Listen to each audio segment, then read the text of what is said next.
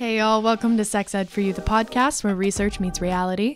I am Lauren, a certified holistic sexuality educator. And I'm Holland, and I have a Bachelor of Science in Public Health. Sex Ed for You's podcast is for people who want to date and have great sex that is fun and safe and enjoyable.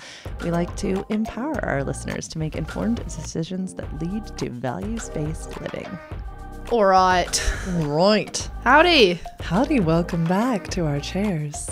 Welcome back.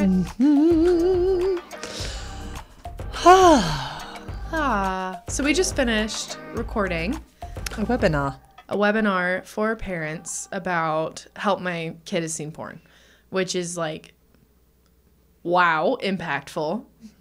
Because every parent has that experience. Everyone. Every single one, whether they know it or not. Mm-hmm. It should have been, help, my kid just saw porn, or help, is my kid seeing porn? Has my kid seen porn? Well, if they're 16 and they've never told you that they've seen porn, the answer is yes. Mm-hmm. So, like, yeah, I don't know. I'm just really happy we did that. Thanks for following. Holland and I are really into, well, I'm really into this thing called human design. I'm just, poor Holland by proxy has to be there. But I am a generator by nature, and I am meant to respond to things. And can you feel with your like emotional authority, like how lit up I got by those questions? Yeah. Yeah. So somebody reached out yesterday and was like, so respectful, was like, hey, you do not have to answer these questions for free. Put this on the podcast or put it in a webinar, but my kid just saw porn. And unbeknownst to them, literally weeks ago, a friend of mine reached out, same exact question. Kids were the same exact age. Yeah. Yeah. Elementary school, which is not, we shouldn't be seeing porn yet. We shouldn't. Yeah. I'm still thinking of all of these things still that I should have put in the webinar. Like, this, that, so many things. Yeah. And maybe we could talk about this too. Why I'm so passionate about it, and then I'd love to hear like why you thought it was so good that we did this, is that this is like the first time where we guilt and shame children and where we drive sexuality into the shadows, and then where they feel unsafe to talk to parents about this. Yeah. All things, yeah. Sex, relationships, our own bodies, masturbation, so many things. And so like it is the point at which so many kids feel like, oh, okay, I can never talk to my parent about that. Because, I mean, as you have mentioned many times in webinars, just to me in private, that bodies and sexuality do feel inherently private to a child. Mm-hmm. They know, in some part of them, they can tell, like, this is something that should be private. Mm-hmm. And so I think kids, not all, but most will feel like this almost inherent shamefulness of like, oh, I should hide this. And so the bravery it takes to talk to a parent and then to be shut down and like almost reconfirmed in that, oh, that privacy, that shamefulness, like I should keep it that way. And so seeing parents take such a positive approach and reach out to people like you and ask like, hey, what should this conversation look like, is such a beautiful perspective that I honestly didn't know existed until I started in this work. I was like, oh my God, people can be like kind about that? Wow. It's just so mind-blowing to me that we would want to shut that down. Right? You and I have experienced this. Sometimes we'll do Ask Me Anythings on our Instagram stories. Yeah. And anonymously. And sometimes we will post responses to things that are as much as we can, inclusive, broad, right? And then we get the opportunity to see the responses that then come into us about the response. Yeah. And oftentimes parents will critique the young question asker. Mm-hmm. And what you and I have discussed is that is usually because of their own insecurity. Yeah, absolutely. Right? So as parents, we can do this thing when we're uncomfortable with a subject matter that we don't feel prepared for that we feel uncomfortable, we feel uneducated, Yeah. we feel just our own shame around sex. What we can do instead, if our kid brings us a question, or we find porn on a tablet, or we find a magazine — I don't think magazines are really around anymore, but I'm sure they exist. They're dads. I don't know. Is that what we instead will go to this like critiquey mode? Like Yeah. we will critique something else. Like we'll get nitpicky. We will try to make the person that we're talking to, and in this instance, our own child, smaller. Yeah. Like So we've that- seen people nitpick grammar of the person Grammar! asking. And we're like, okay, doesn't matter. Like, No, this person was so bold and brave. Yeah. And in this particular instance we're talking about, we got to help this person. Yeah. Make a really big self-influenced, empowered choice about their own bodies. yeah. We rob ourselves of those opportunities with our own children or the youth that are in our lives by critiquing, belittling the person we're talking to in order to make ourselves feel more big and powerful. Yeah. And even not, I agree with you absolutely about the big and powerful, but I also think that like so much of this world and so much of our own actions is based off of fear. And so much of that is just like, oh, I am not equipped, like what you said. I'm not equipped to talk about that, or I don't want to talk about that, or that grosses me out, or they're a kid and I'm scared that talking about that will make them search it out more. And like all of those thought and trains of thought, that's what I was going for, are just based in fear. Yeah. And we just let ourselves live in that fearful place, which is not a place of power. No. You know, it's so interesting. We all know that one of my favorite researchers and educators is Dr. Jack Moran, and he wrote this book, The Erotic Mind. And it's interesting because the whole thing is talking about our erotic selves and our core erotic themes, yada, yada, yada. But you get to the end of the book and he talks about how adults need to understand that they are sex educators. Anyone who has a child in their proximity is a sex educator. Absolutely. And that if we do not get our sexual shit straight, we will negatively impact the children in our lives. Absolutely. Even if it is, yes, our own discomfort, our own ew factor, our own yuckiness around the subject, that rubs off on the children around us. Your fear rubs off on the children that are around you. 100%. Your lack of bravery to stand up for your own body rubs off onto the children. Your own critique of your body in the mirror when your child is watching, or your niece is watching, or the kid you're babysitting is watching. Talking about how your clothes don't fit and you're so ugly and you're so fat. Like your little kids are hearing that, not just your daughters, your sons, your non-binary kids. They are hearing that. Yes. And they do store that. There is so much influence on children these days. And that's kind of what we wanted to talk about today was just the internet in general. The internet. Because porn is on the internet. And, you know, that's what we started out with today. And I grew up in this really weird generation of being like, I grew up with Snapchat. Yeah. But not with Snapchat came out as I was growing up. So it's almost even worse because my parents didn't know what it was. Right. But there's always that technology. Right. There is always a technology that parents just don't know really what it is. Like I had Omegle, I had Snapchat, Instagram was new when I was a kid, like in middle school. Like there were just all of these new platforms coming out. And so things like nudes were becoming much more accessible, and they quote unquote disappeared within however many seconds. And so there was just this really interesting cusp of electronics and internet sexuality as I was growing up. And so we think that would be something really interesting to talk about.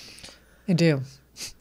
Oh my goodness. It's like so broad. We could talk about it for like 6 episodes. Yeah. Oh my goodness. As it pertains to, let's stay on the topic of teens, adolescents being exposed to this stuff. And then let's segue into what we have access to as grownups. Sure. And the ways that this messaging surrounding things can affect what we do and do not feel about sex and sexual expression. For instance, I was thinking about, just put a pin in this, that clip of the podcast you sent me where there's two, they seem to be cisgendered, heterosexual men. We're listening to some like interesting call about pegging and butt plugs and things like that. So I want to get to that, right? Absolutely. The media that we are interacting with affects our own sexuality, and we have to understand this. But let's rewind and let's talk about, So for many people, many young people, their first sex education came from the internet. Absolutely. Wouldn't, I mean, that be fair to say? Yeah, because they don't teach sex education, if they teach it, till maybe 7th, 8th grade. And that's, God, I'm so bad about grades and ages. 13? My kid is 13 and the youngest in her class. So like 14 is 8th grade. Okay. Yeah, So 13, 14. They have seen all sorts of, and talked about all sorts of shit before they're 13 and 14. I had someone in 8th grade tell me about my lip bite, okay? Like, we knew. So, yeah, it's just ridiculous to think that it's okay to wait that long. And all the internet is just influencing so much of these kids. So much. Which is not necessarily a bad thing. No, and this is what we talk about in the webinar, which maybe do you think it'll be available by the time this goes out or Sure. no? Sure. Holland has superpowers, apparently. So click the show notes and you'll see, a link to this webinar. But curiosity about bodies and intercourse and pleasure, not bad. No. Like, just not bad. No. It's so neutral. It's so neutral. And what's so interesting is that so many kids will be like, okay, yeah, whoa, interesting. Don't want to do that yet. But, ooh, first time, titillating, right? Like, oh, that interests me. I want to see more. That doesn't necessarily mean that they're going to go out and do this thing. Yeah. But what research shows is that over time, repetitively receiving this information of, especially, okay, so this is the problem with the internet, is that the things that are readily accessible, free, or those things that kiddos in a tablet will click, like the ad, which then leads them to this, that, and the other thing, are usually heterosexual, so heteronormative, usually white-bodied people, usually skinny, able-bodied people. And with like fake. Yes. Not that that's bad. Again, people love cosmetic surgery. You can look wonderful with it. Wonderful. But it's not great for a child to see that and think that that's normal. A developing body does not need to be seeing this yet. Yeah, and so, these, like, say it's cartoons even, right? Like, say they're clicking through and they're cartoons, but there's these big, giant boobs, right? Drawn onto this character with this tiny waist and this perky booty. Like, listen, again, all power to the people who want to work out for that or get the cosmetic surgery for that. But that is an adult choice. Yeah. It isn't a child's. Like, it is not time for their body and their brains to be taking this in. Because it really does store it. Yes. It truly does. Right. Whether they want to or not. It's not like a cognizant decision they're making. Like, oh, let me keep this for later. No. And it's not like the people implanting these ads in children's games are like, ooh, let me give these inclusive bodies of all abilities and colors and shapes and sizes and ages. Yeah, that's not their intent. No. No. So, again, curiosity about bodies is really developmentally normal at late elementary, early middle school. Absolutely. So normal. I mean, they're getting to the point where they even understand that they have a body and that they are in a body and that bodies are different. Yes. That is a time when they're beginning to understand that bodies are different. Yeah. And that they're intriguing and that it's interesting. Just as their favorite game is interesting.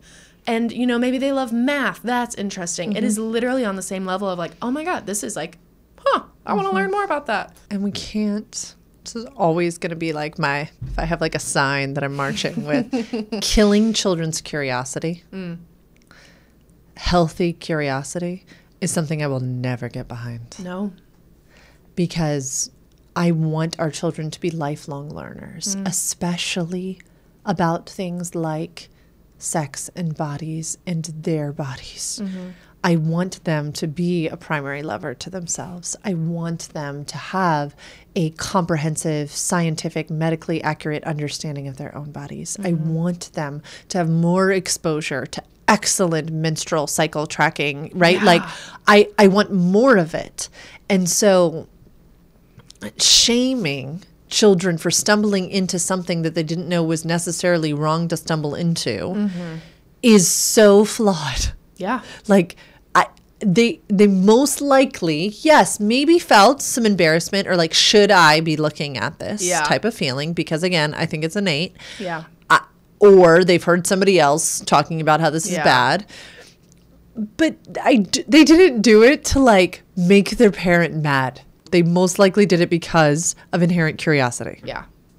And It should be celebrated. that should be celebrated. Truly should.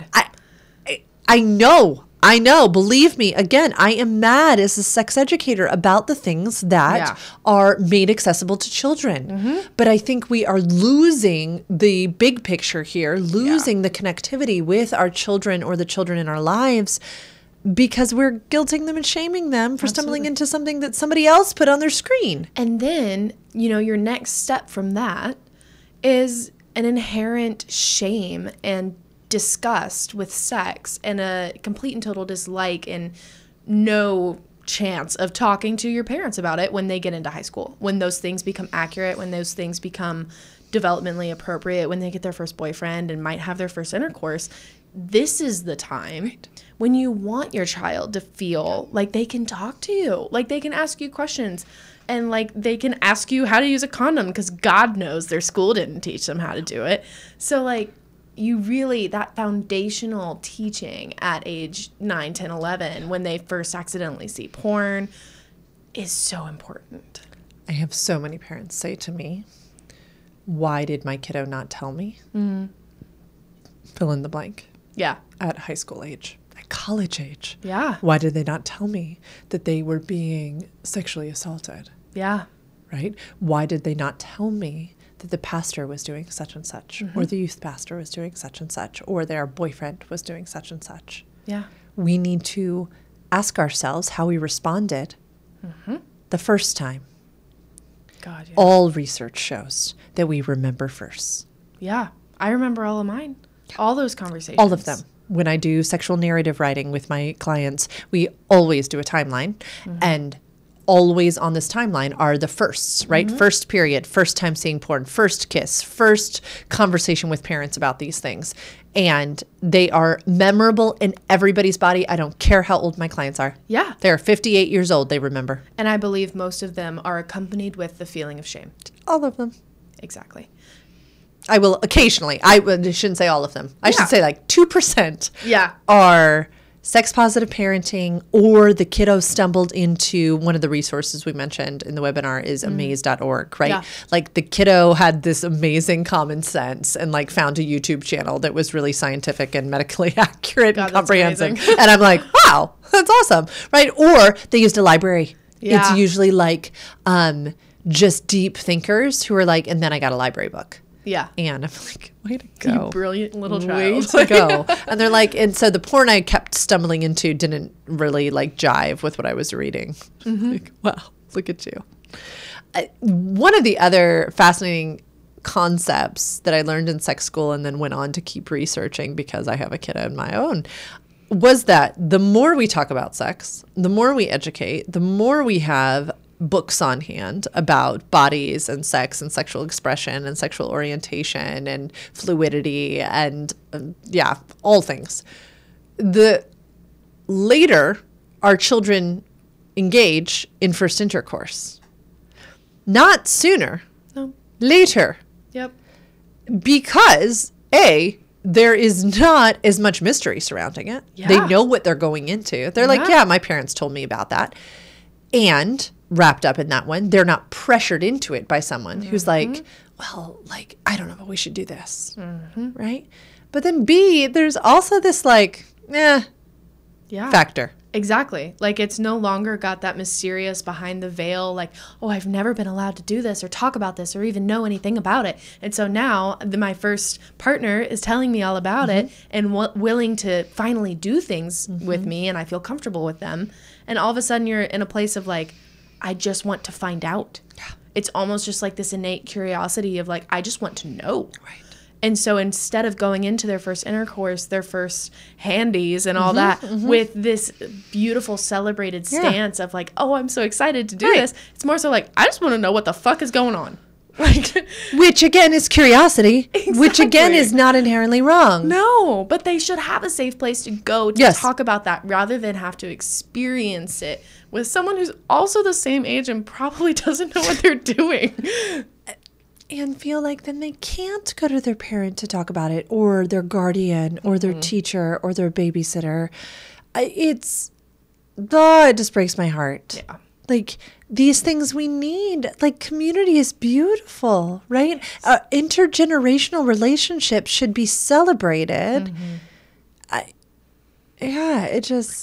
It breaks my heart. And what's been so interesting for me is not only a certified holistic sexuality educator, that is a mouthful that feels silly, but also a parent of a now 13-year-old, has been almost going through, we hear about this often, reparenting of self through parenting my kid, because I'm seeing like, oh, these conversations aren't that hard to have if they're had all the time. Sometimes there is true embarrassment. I can feel it in my kiddo. Like, it's rising up. The conversation is so uncomfortable. Other times, though, she'll bring stuff up to me. Like, and it's always this, like, it's like if you braided something or you're looking at a quilt, it's like the thread is just continued from the conversation we had. Sometimes it is like 3 months ago. Yeah. And all of a sudden they bring it back up. Yeah. And I'm like, whoa, okay. Yeah. We're back there from that conversation we were having. But amazing. Yeah. Amazing. Yeah. And that it builds rapport. Oh my God. You know, like you're building such an intricate and beautiful relationship with your kid that they're not going to disregard at all. This is what I always tell in parenting classes that I teach. Parenting from a sex positive angle with open lines of communication, sadly, does not protect my kid from all sexual harm. No. I wish it could. Yeah. I wish there was some magic button I could press, or like an amount of education I could give her. It doesn't work that way. No. All I can hope and pray is that if she encounters sexual harm, she feels comfortable enough to come and tell me about it immediately. And that we can put into place an understanding of boundaries to protect our sexual values, an understanding of she will never be made to feel badly if some adult does something to her, right? Like that she has agency and autonomy over her body at all times, and that I don't give two shits about what some adult says about you'll get in trouble. No, that will not fly with us. But kids need examples of, oh, I didn't get in trouble for this thing, right? Trust is earned through trustworthy behavior. We have to like set this up. Absolutely. Right? My kid needs many examples of me not exploding over things. Holland gets to see me parent all the time with my kids' grades. Oh my God. Okay. My kid is nothing like me. Nothing. And in school, it was just, I would have been so embarrassed if I had not gotten good grades, because what would the teacher think about me? My kid does not care. Does not care. Great relationship with their teachers. But yeah, does their homework when they want to. That's great.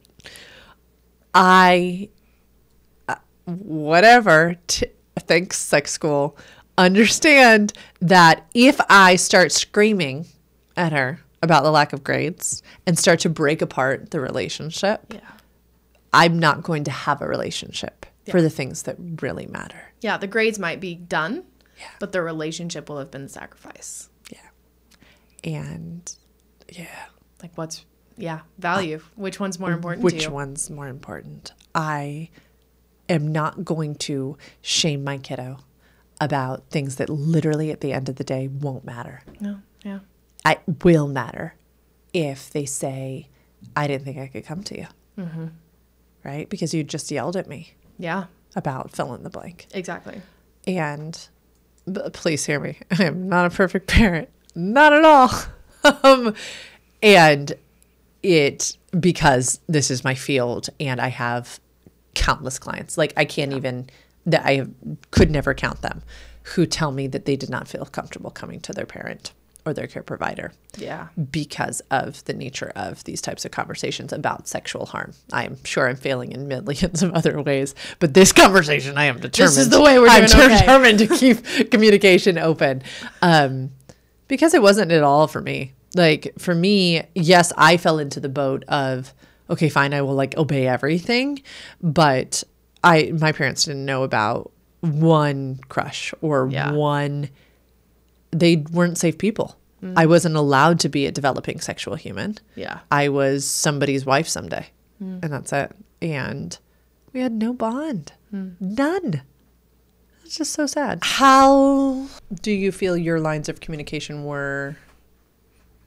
Do you want to talk about this? Yes, we can. Sorry. You just immediately saw my face, didn't you? If you guys were watching, that is worth hopping on the Spotify for the YouTubes because that was good.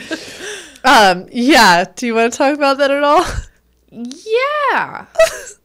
It just feels like appropriate. It does. No, it totally but is. You do it never totally have is. to. I never know, y'all, like how to throw her the ball.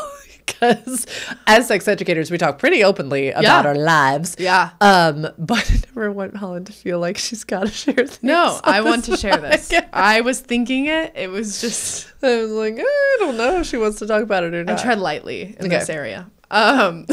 Whatever you want to share about your lived experience with encountering things like you were saying about Snapchat. And how things were handled, how they could have been handled or not. I don't know. Just whatever you want to take. So, gosh, there are like 2 or 3 things that come straight to mind, like just raw memories. Okay. The first one is one that this story I've told many a time, when I had my first crush and it was on a girl. Mm-hmm. And I remember going to tell my mom, and my mom was like, no. It was just almost an immediately, like, we just don't do that in this house. And like, I was really young. I was like 11. So that was my first kind of like, oh, this is something I need to keep private. This is something that needs to stay like really, really deeply buried. And I did for, the next probably 10 years of my life. I didn't even really come out until I was like 21. And honestly, there are probably people watching that don't even know that I am. And you know what? It's what it is, dog. Do we need a little celebration cannon? Woohoo! Woohoo! That was just like a coming out moment, right? Like there's like lots of coming out moments in the world, especially because sexuality is fluid, y'all. It is. So yeah, that was the first one. And I was fully like, oh, shame. Like, do not tell people about this, was the first instinct I had about that. Mm-hmm. And so, yeah, going forward, I didn't tell my parents much. Oddly enough, though, I will say, in 8th grade, I was sent a dick pic unconsensually, and I was immediately like, absolutely not. Like, that is repulsive. I just don't want that anywhere near me. Very developmentally normal response for an 8th grader. Yeah. And I literally wrote my mom a letter and like had her come into my room and read this letter as I sat next to her because I thought I was going to be in trouble. Totally thought I was going to be in trouble. I was so scared.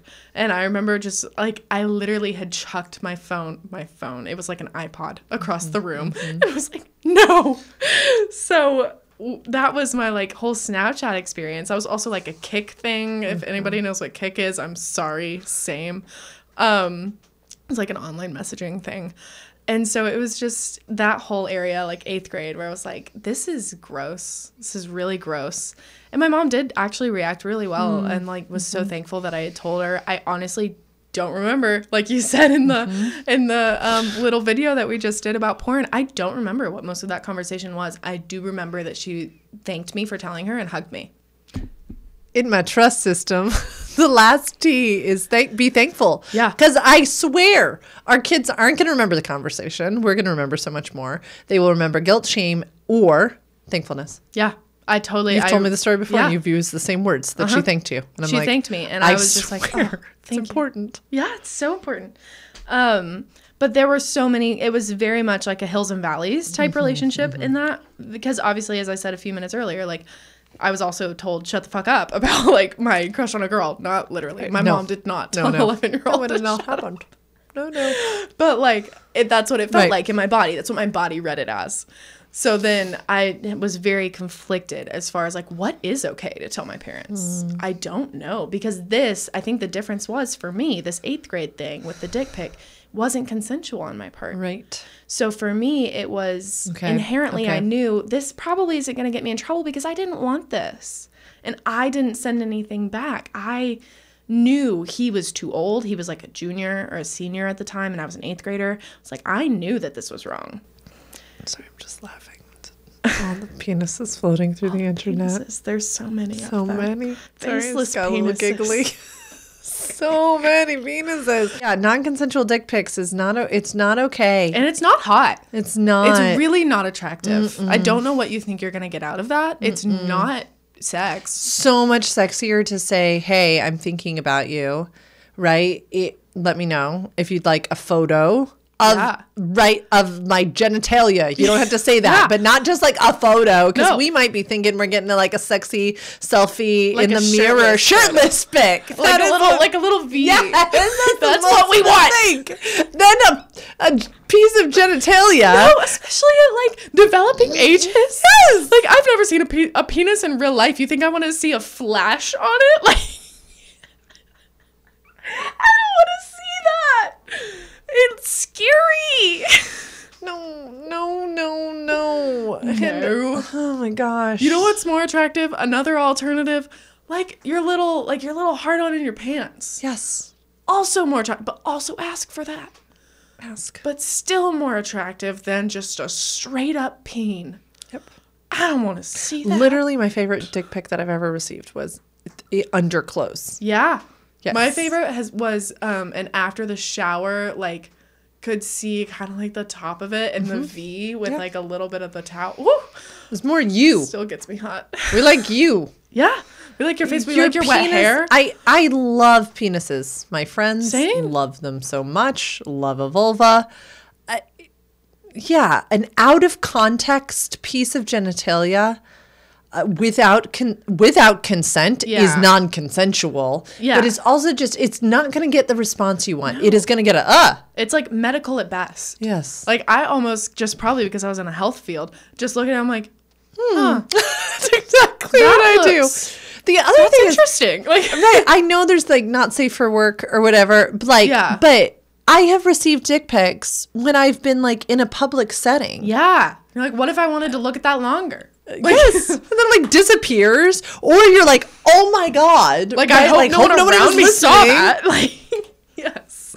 And it's so just unsexy. That's the general vibe of what we're telling you. Please stop because Don't it's do not it. sexy. Don't do it. Do I'm it consensually because you're much more likely to get the response Yes. that you would like. Yes, Your success rate will go up. Like, truly. yes. Give yourself a shot, my guy.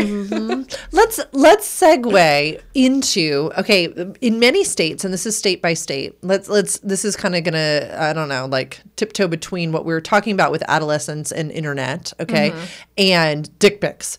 Right. In many states, if a minor is sending nude pictures, they are going to be the ones bearing the punishment for this.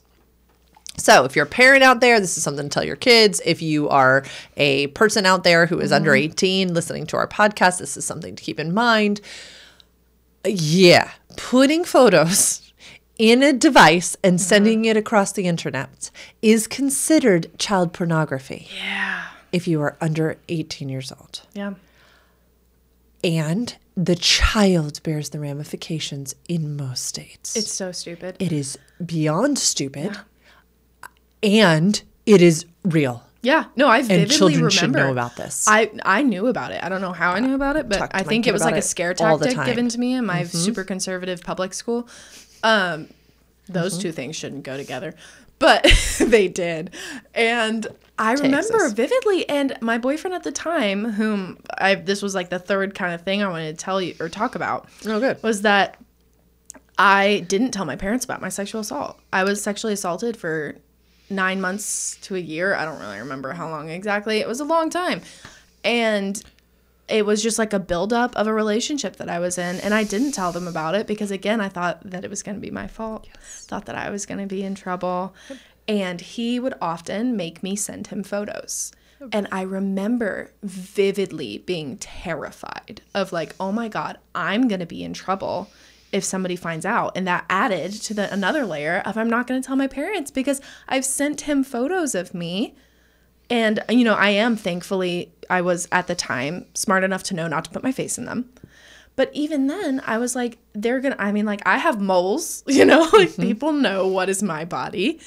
And I was terrified that not only would I be getting in trouble legally, what was more scary was my parents finding out and that they were going to kill me. I was terrified. And that was unconsensual. It's not like I wanted to send them. Right. Oh my goodness. So many things. So many layers here. So many layers. Sorry, guys. That's okay. So good. This was going to be, just casual conversation about internet and sex. And yeah. Well, no, it's something we've got to talk to our young people about. And then we have to keep open lines of communication. Yeah. We just have to. Yeah. And also, side note, it ain't cool if you are demanding photos of somebody no matter what anybody's age is. Like, that's not okay. No one owes this to you. Everyone has agency and autonomy over their own bodies at all times. And so if you are ever in a relationship where someone is, demanding photos of you. Yeah. Yeah. I talked with a guy for like a hot second. Yeah, who absolutely was demanding. And this is an interesting conversation because core erotic themes, right? In fantasy, in a consensual partnership where we are playing with kink and BDSM modalities, when we have a developed and a discussed dominant and submissive role, these things can all be fine. Mm-hmm. But I sent you a reel the other day of one of my favorite doms having a whole outlined conversation of red, like safety words, red, yellow, green, and how it would be discussed and how it would be talked through. My gosh, right? Like we all could learn from the kink and BDSM communities. Absolutely. So much. But we also can't fall into that he's just being dominant when he or she is demanding something. And that's what this guy was. Different. That I had met on an app and then like literally within 24 hours was like demanding certain photos from me. And I think as a sex educator, I always try to lean into okay, grace and compassion for Lauren because that was in some ways sexually erotic and stimulating. Same. Yeah, absolutely. Right? My situation was that way. Yes, right? And it doesn't actually help us to just heap guilt and shame on ourselves. No. It's not a solution. And it's not fair. It's like, Lauren, I get what it titillated you erotically. Yeah. But this is what is not helpful. And is actually harmful. Yeah. But I didn't know. I had to teach myself. I had to go to sex educator school to learn these things, right? That these are the types of things that should have been discussed, right? That the desire for that, the desire to play with power, there's nothing wrong with that. The desire to be told what to do, so strong. But different than the desire of, not even desire, different than the experience of being demanded of something when you barely even know a person. Yeah. Different than or even if you do everything this guy was saying, right? Yeah. Different from I'm going to use the word abuse. Yeah, of absolutely. Using power to control another and to take power over, manipulate, control through, in our terms, sexual content. Absolutely, like, not okay. No, and highly erotic, sure. Highly destructive, yes. Yeah.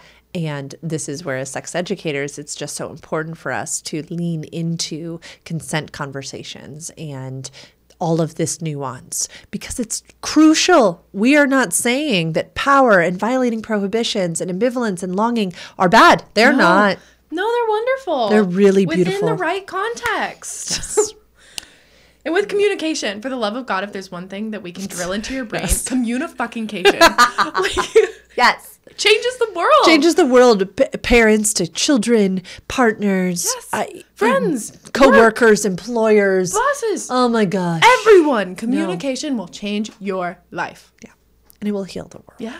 I swear it will heal the world. It's beautiful. It truly is. So we've segued. I'm glad that came up too, right? This concept of sending pictures through the internet. It is considered child pornography in so many states. Please talk to your kids about this. Please, please, please. Also talk about the fact that once a term I use with young people is digital citizenship, that once something is in the internet, in somebody else's phone, even if they have said, send this to me, I won't show anyone else, we don't know. We don't know who else is going to get their phone. We don't know anything beyond that point. And like breakups are real. They are. Let's segue into media. Could be porn, could be things that we see on our Instagram or TikTok feeds. It could be anything that influences who we are as sexual beings. Ooh. Let's talk about this a little bit because I feel like it's still internet, right? I feel like it's still in line with this. On the webinar, we were talking about how most mainstream porn that is free and accessible tends to be heteronormative, tends to be white, thin, able bodies. And that could be fine. It also can be incredibly destructive because most of us don't look like the bodies that we see in porn. Most of us don't have the sex that is in readily accessible mainstream media free porn. And then it can also send messages about what is and what is not acceptable in your bedroom. And before you know it, this random thing that you're seeing on the internet is influencing the sex that you are having with your partner. Isn't just a fun thing you've watched. Yeah. It is influencing the things you do and do not do in your own sexual relationships with real live people. Yeah. We've all heard the word comparison is the thief of joy. Yeah. And that truly can be part of it. And I don't mean that in a way of like, never watch porn. I don't mean that at all. Truly mean it in the way that we're talking about of like, hey, maybe just take everything you see with a grain of salt. Yes. It's not real. It's choreographed, literally. And there are people behind cameras saying, hey, do this, do that. They're like choreographing it. Your sex is not choreographed, I hope. And I just think... Unless you're a dancer like me. No, I'm just kidding. I don't think I've ever choreographed a sex scene in my own home. That would could be disturbing. fun, but something to play with, not something to expect. Yeah, I know. And it's just a different angle. All the things that we consume on the internet, every single TikTok video, Instagram video, it makes an impact on your brain of some kind. Yeah. So just like the awareness of that in and of itself is enough to be like, oh, okay. Yeah. So I don't necessarily need to be impacted as harshly by what I've just seen. Or I can even just acknowledge that it is impacting me. Yeah. Just let yourself see that perspective rather than be like, no. Right. Like, The analogy that I use all the time, which poor Helen heard this a million bazillion times, is that porn is to sex what Fast and Furious is to driving. I love the Fast and Furious movies. I love all race scenes. Like any car chase scene in a movie is like my favorite. I don't look at that and think, this is how I should drive. I need to start driving this way.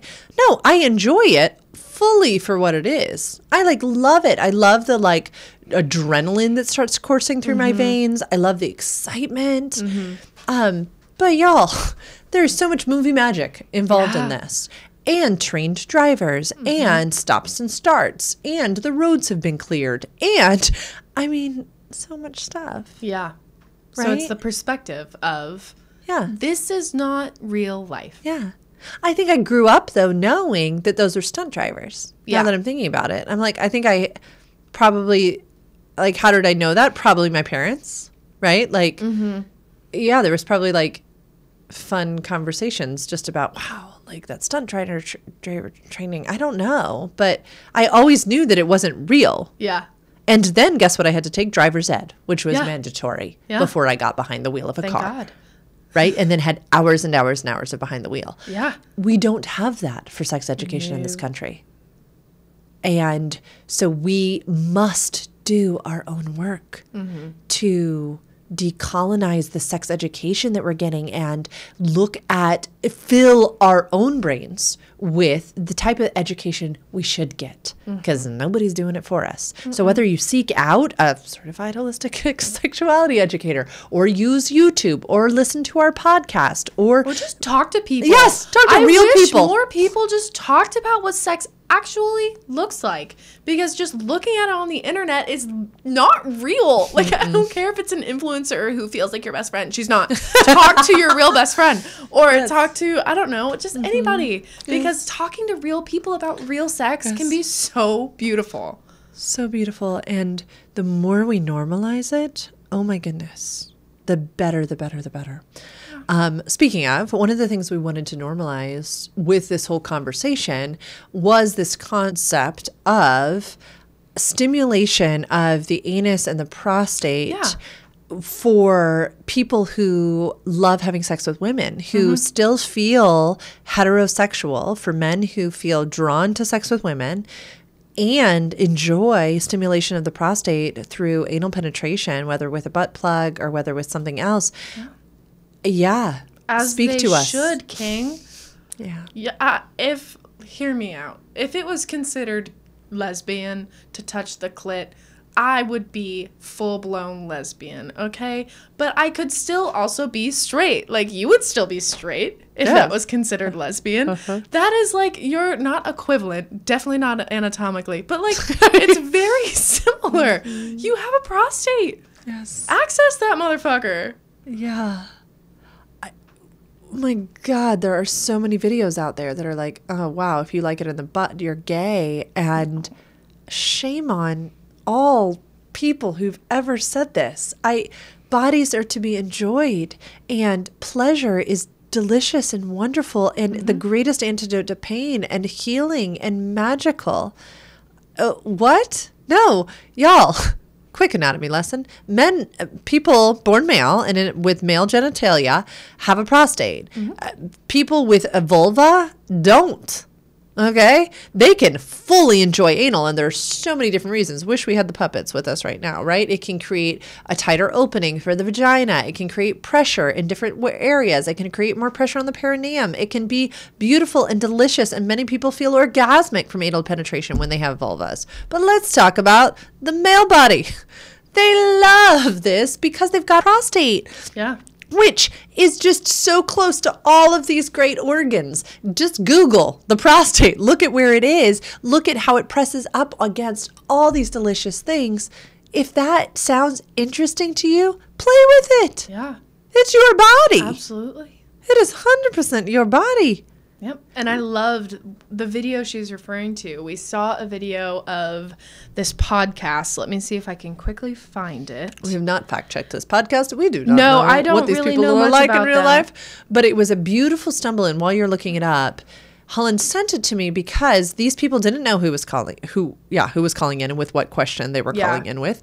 And they respond with, they are two presenting cisgendered and heterosexual people. We don't know anything about them. And you see them reacting with surprise. Yeah. But you do not see them reacting with yuck or disgust or shame. No, they were like, tell me more. Oh my God. And the podcast is Getting Deep with Chad and JT. Yeah. And they just seemed, Chad and JT, that's actually really funny that we were like, they're definitely hetero cisgendered and their name is Chad. Okay, sorry. Had to just, love that irony.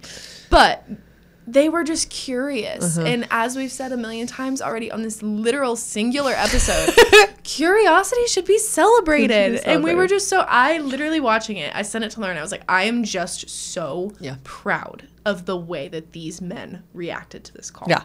We, in friendship, in community, if we're going to do what Holland was saying earlier, which is talk to people about sex, we have to abide by this lovely phrase, not yucking someone else's yum. Yeah. We need to just practice our blank resting face. We need to practice curiosity. We need to practice openness. What is yummy for somebody might not be for another person. That's okay. Yeah. It is so okay. And you watch these guys be like, whoa, what? Yeah. What? Tell me more. Yeah. And It doesn't have to be your cup of tea. You don't have to go home and try something, but please check your biases, where they're coming from, where your like gut reaction of ew may be coming from. Is it coming from your dad, your grandpa, from outdated, antiquated, ill-informed, not scientifically accurate information? From fear of being put in a box that you don't want to be put in, because guess how many other people have been put in that box? Yeah. Is it coming from internalized homophobia? Yeah. Check yourself. Yeah. It's such a fun learning opportunity. It really is. Anyway, so to any male-bodied person out there who's listening to this, try stimulation of your anus. If you're curious about it. Yes. You don't even have to. You don't have to. Absolutely don't. For hetero people in female bodies out there, please don't make your male-bodied partner feel small for wanting to try this. You also don't have to be interested in it. No, you also can support him and his sexual privacy and agency to himself to attempt things like butt plugs when he is masturbating. Yeah. This could be celebrated. It does Yeah. not have to be your yum, but please, please, please resist the urge to shame as an adult somebody else's curious desire about their own body. It is truly harmful. It is. It will impact somebody. Yeah. Harmfully. Same thing is going to happen as what we were saying earlier with parents talking to kids and being shaming of them. Your partner's going to start not bringing you things. Yeah. You do not have to be into it, but please do not take away their agency and autonomy of themselves to explore something that is safe and delicious for them. Yeah. No. Again, with healing the world. Oh, there are so many things we can try. Please, if you are playing with butt play, use things that have a flange. We should bring things Have into a this room. flare on the end. Yes, please It flare should be your like end. tiny thing and then big thing, so that it doesn't get sucked up inside and you have to go to a hospital and really awkwardly have to tell somebody, I don't know, it just landed on a shampoo bottle somehow. Don't do that. Nope. Flared ends. The base needs to be so much wider so it doesn't get sucked up in your booty hole. Yeah, it's bad. It's really bad, and it happens Often. Like so much often, more my often than loves. you would think. so often. There Yeah. are so many silicone, body safe silicone toys on the market. It could be there tomorrow via the Amazons. Please, but we'll put links. We will literally put links. Maud has some beautiful products that we love so much. And they're so soft and so supple and lovely. And lots of different sizes. You can get like training devices. There's so many. Don't do things that don't have a flare on the bottom. It's really dangerous. And to Holland's note earlier, check your media, check what's filling your feeds. Like just check them. And if they are, comics or podcast hosts or influencers or whatever that are not speaking with sex positivity, And are not aligned with your values. unfollow them. Yeah. Stop it. Follow folks who are inclusive and broad and curious and don't have to agree with everything, but agree with the concept that we can all have agency and autonomy. I almost think of it in this way. If this person pops up on your feed, if your body has an immediate negative reaction, that's probably not someone you want to follow. It doesn't have to be someone who's perfect. God knows none of us are. But just make sure you're following people who fulfill you in a way that social media should, rather than the way that social media has become. So to wrap this podcast up, we've talked about lots of things, but the theme has been the internets and its influence and what we run into and how we deal with what we run into. The guilt and shame that is constantly kind of like showered over everybody, whether it's parents, whether it's partners, whether it's what we do to ourselves. So if you're an adult listening, consent. Lean into curiosity and control what comes into your feed. Yeah. So consent, curiosity, and control. Wonderful. The three C's. Okay. If you are a parent listening, please remember that open lines of communication are so important.